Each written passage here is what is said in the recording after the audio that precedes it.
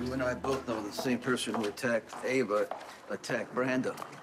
Sonny, you know I can't discuss the investigation with you. Okay, you're the one who told me that most of the victims are connected to me. Can't you just give me anything? Anything you found out? You have the resources to protect yourself and your family. Use them. You don't need any help from me. Okay, we worked together in the past, didn't we? And I made it clear when I came back to Port Charles that those days were over. Even if sharing information is the only way to stop a madman? If I bring you in on this, and we catch this person, all a good defense attorney needs is one technicality to get a murderer back on the street. At least we know who they are. My people are working on it. I'm sure you have people on it too. In the meantime, let's just hope that Brando wakes up soon and can tell us something. Hey, I have great news.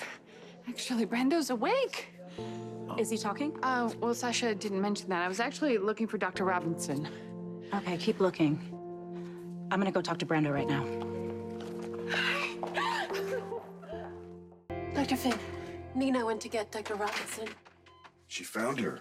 Dr. Robinson requested a consult. How you feeling, Brando? Peaches, Doc. Well, listen, I want you to take it easy, all right? You're still at risk for sepsis and other post-op infections. Dr. Finn, may I have a word with Mr. Corbin? Well, as soon as I'm done with my consult. I'm afraid time is of the essence. The sooner we get his statement, the sooner we can get whoever did this off the street.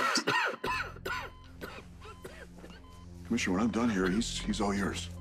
Thank you, Doctor. You, experiencing any chest pain or shortness of breath? No.